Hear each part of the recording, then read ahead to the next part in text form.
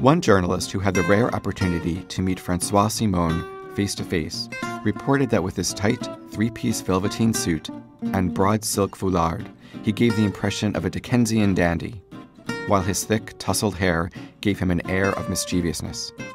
On encountering him, few would suspect that he is in fact France's most widely read, most respected, and most feared restaurant critic. With a fountain pen as razor-sharp as a butcher's knife, he has been slicing, grilling, and roasting his subjects for over 2 decades, and his weekly columns for the newspaper Le Figaro can fill a dining room overnight or sound the alarm for an uncertain future. For Monsieur Simon, anonymity is paramount in his profession. He always makes reservations under a pseudonym and usually eats alone.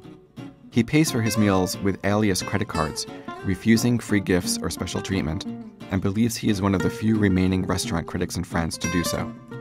It is much easier to turn into a courtesan, to be inside rather than outside the house of the chefs, he says. But this is a terrible thing for the French press. If and when the chef arrives at my table, then emotion arrives and the analysis is over. Customers don't normally have this relationship, so why should I?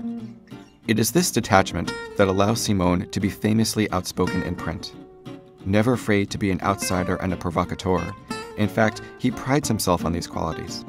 He has little use for the Michelin and Gold Millau grading systems that have created a rigid gastronomic hierarchy and transformed chefs into superstars and has slammed many of Paris's gastronomic icons. Reputedly the inspiration for Anton Ego, the restaurant critic in the 2007 Pixar film Ratatouille, the genuine Simon is younger and far less pompous than his cinematic version.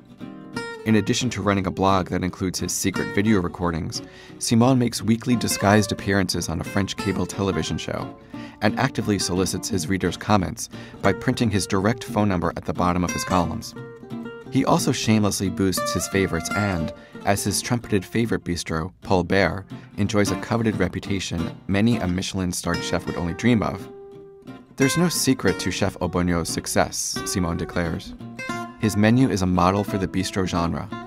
Fresh hand-picked ingredients, the wine list of a connoisseur, and a passion for good food. With French bistro cooking, Simon breaks down the qualities of a perfect bistro experience, and he convinced Chef Auboyneau to divulge 60 of the Bistrot Paul Bert's signature recipes.